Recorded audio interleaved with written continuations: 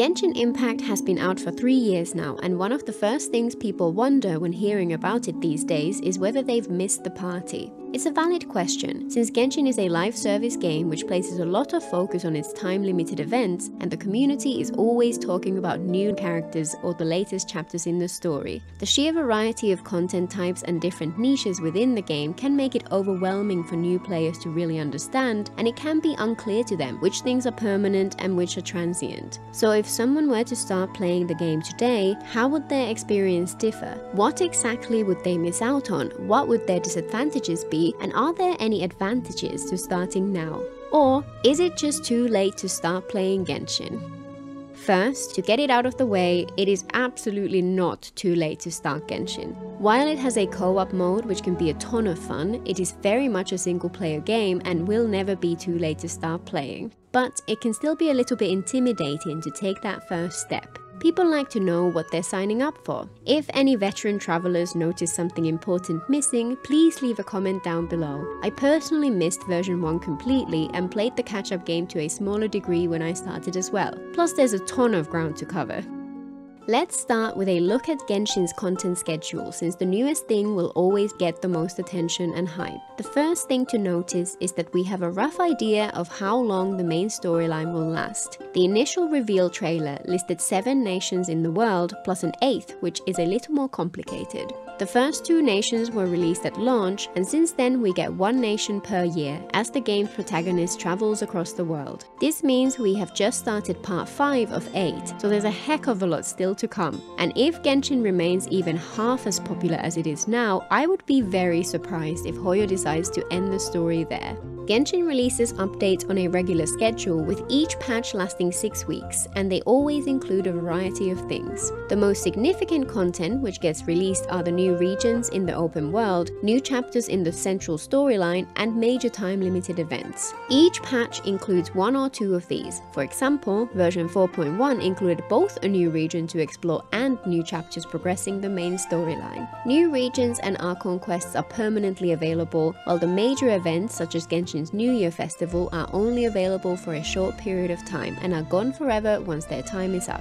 So far, there has also been 1 major limited time event each summer, which includes a new area to explore temporarily. The regions added for these summer events are completely new maps which are only available during their event. Every patch also includes a whole host of other content. Often the most talked about are the gacha banners, which change every 3 weeks. The 5-star characters available are usually ones who make an appearance in that patch's major story arc or events, and while character banners do repeat over time, it can take many months before those characters become available again. There are also always several smaller time-limited events of varying significance, which can range from engaging minigames through difficult combat challenges to just getting some extra rewards from a regular in-game resource farming. Many of these do repeat. The more mundane they are, the more regularly they rerun.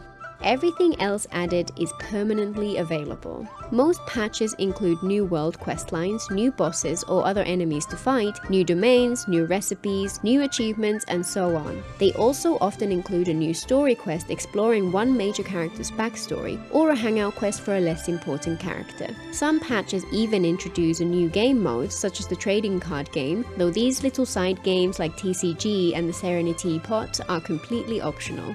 Generally speaking, while the time-limited content is the most eye-catching, it's a smaller part of the available content than might seem at first glance.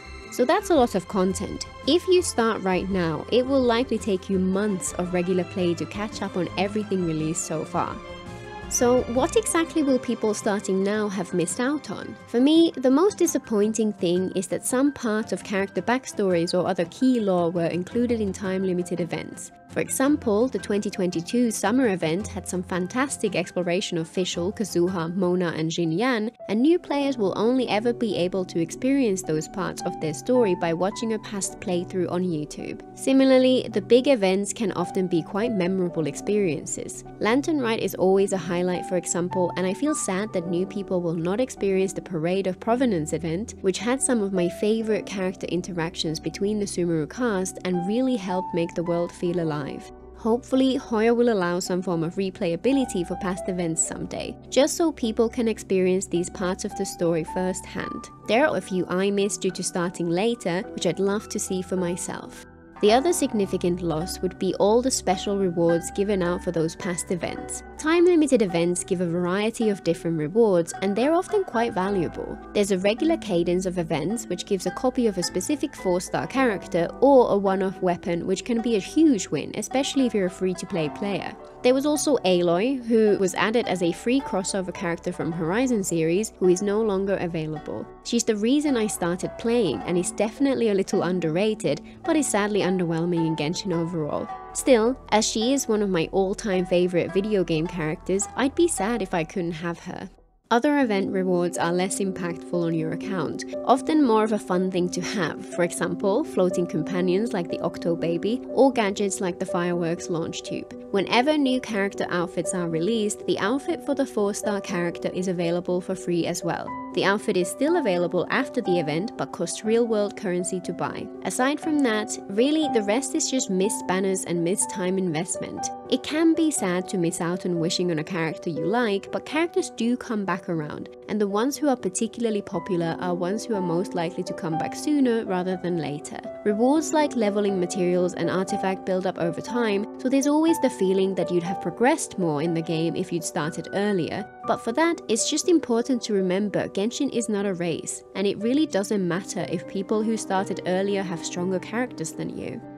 Putting aside the fact that disadvantage in Genshin is a questionable concept in the first place, what would those disadvantages be?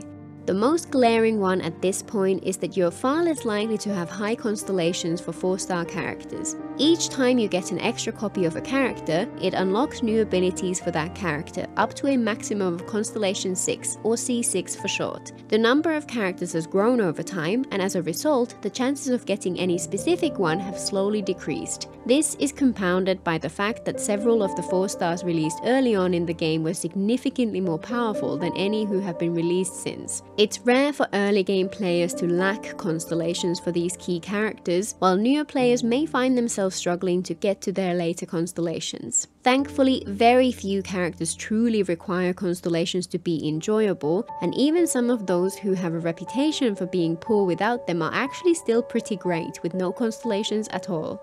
Lots of external content, guides in particular, start from the assumption that you have a strong account. It's often expected that you have those early game 4-star characters at C6, and much of the advice of teams and strategy simply doesn't apply if you happen to lack those characters. The same can be said for weapons, artifacts, and so on. This is where many guides fall down, since they tell you what stats to aim for without telling you why, which makes it difficult to understand how to apply their advice when you lack the resources they assume you have. Genshin's complexity makes it extremely difficult to provide general advice which applies to everyone, which is why I've approached my Genshin Explained series of videos from a slightly different angle, with the intent to make the underlying reasons understandable, rather than focusing so much on the quick and easy answers.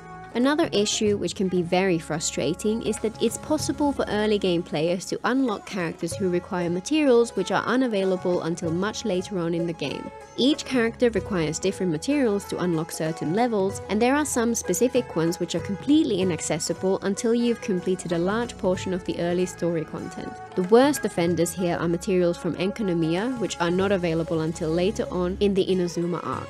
Fortunately, the materials from regions released after Inazuma are accessible right from the start, and in some cases it can be possible to obtain those problem materials in co-op. Plus, most of the characters affected by this would be more or less usable up until you reach that point, so it's not as bad as it could have been if this problem had continued on in Fontaine and beyond. Hopefully, Hoyo will add a way to fix this for those characters whose materials are locked. For example, allowing boss material trading with an NPC in Mondstadt would be fantastic for early game players without having any real downsides. In my opinion, the biggest actual disadvantage you would face is feeling that you're missing out, or that you're playing catch-up. When there's a fun event which is locked to users who have reached a certain level, it can be tempting to burn through the content to level up and unlock that event. This can be worth it when the event provides great rewards, but tends to dampen the enjoyment you'd get from the early game content, since you pay less attention to it than it might deserve.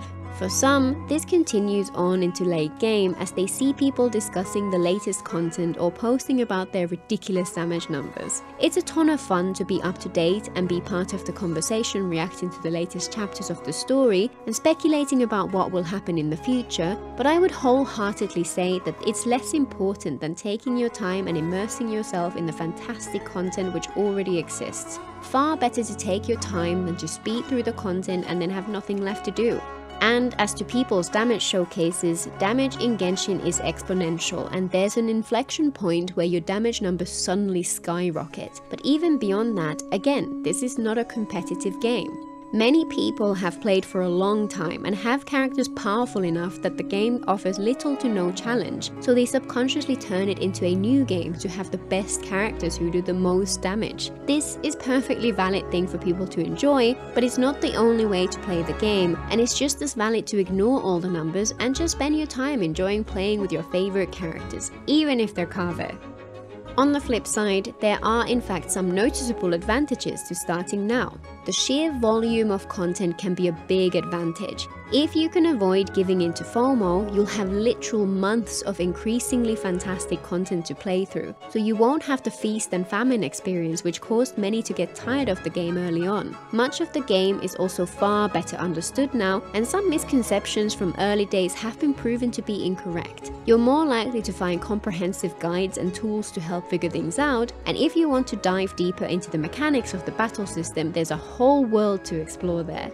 New characters with unusual playstyles have occasionally caused the community at large to fall into a doom cycle, where people talk in circles about how awful a character is, only for everyone to realize months later that their playstyle was just misunderstood and they're actually fantastic. This has happened with some of the best characters in the game, Bennett, Raiden and Kokomi to give 3 notable examples, who were all fantastic even when they released, despite the popular opinion. There have also been times when a character was objectively underwhelming at first, but turned out to be brilliantly designed for upcoming features. Kuki is the perfect example. A slight disappointment on release, but one of the best characters in the game once Dendro element was added.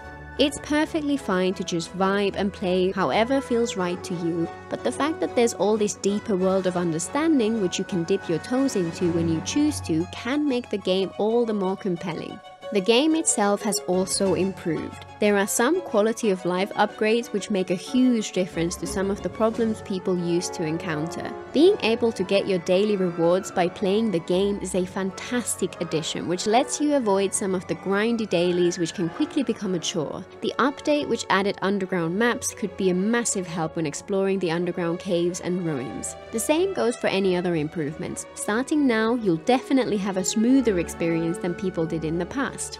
One interesting benefit to starting now is that you'll actually have more choice than people did early on in the game. This is a silver lining to the size of the roster. While you'll have fewer C6 characters, you have more diversity of playstyles to enjoy. Arguably, the biggest difference compared to when I started the game is that the Dendro element exists now. Dendro reactions add a ton of variety to combat, and even better, they can be extremely powerful without requiring as much investment as the other reactions. And finally, there's a good chance you can find some friends with much stronger accounts who can come and help you. It can be fun as an experienced player to absolutely destroy the enemies which had been so difficult at first, and one of my favorite things in Genshin is helping newer players get past the rough patches of the difficulty curve. It's natural to wonder whether a game which first came out 3 years ago is past its prime, but Genshin is not one of those games which lose that special something once the initial hype dies down. It started off great and is getting stronger as it ages, with each passing version building up on the experience of the previous ones. And besides, you can play for free, so if you're curious, why not give it a try? Who knows, you might end up loving it as much as I do. Until next time!